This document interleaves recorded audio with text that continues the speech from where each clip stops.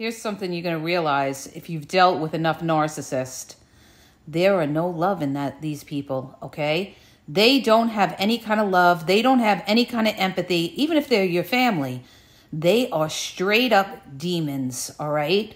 They don't care, all right? All they care about is themselves. That's their first, thing that they want to do is worry about themselves. They don't want to worry about you. They don't care. They have no love in themselves. So where do you think you're going to go with somebody like that? You're going to go nowhere with somebody like that, except a lot of confrontation with them and conflict. So understand this. They're not built like you. They have no love within themselves.